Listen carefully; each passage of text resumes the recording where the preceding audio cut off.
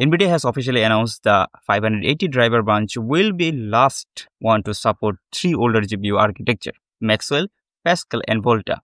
Once Nvidia moves to the 590 driver branch, those GPUs will no longer receive driver update, including game-ready drivers and security patches. The confirmation comes directly from Nvidia, which has just updated the Unix graphics deprecation schedule. While the update refers to the Unix system, the driver branches are shared across both Windows and Unix-based platforms. Cards like GTX 750, 960, 980, GTX 1050, 1060, 1070, 1080, and the Titan VA limited release and the only consumer-oriented GPU based on the Volta architecture are gonna be affected by this update. So not all GTX cards are affected. The GTX 16 series like GTX 1650, 1660 is tuning based and will still be supported for now. Let's be clear, your graphics card won't be stopped working, but you will stop getting new driver updates for game, bug fix or performance improvement, security patches in future Windows or Linux release. So you are playing new titles or planning to use those GPU for long term, this could be a problem later on.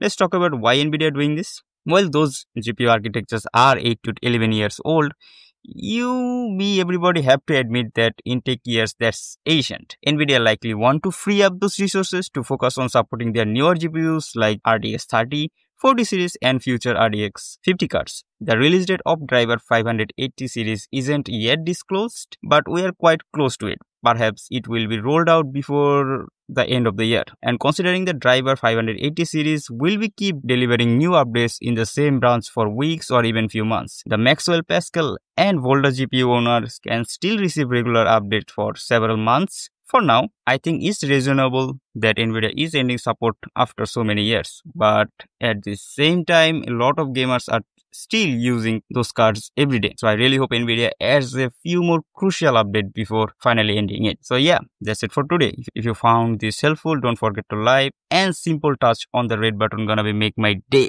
See ya.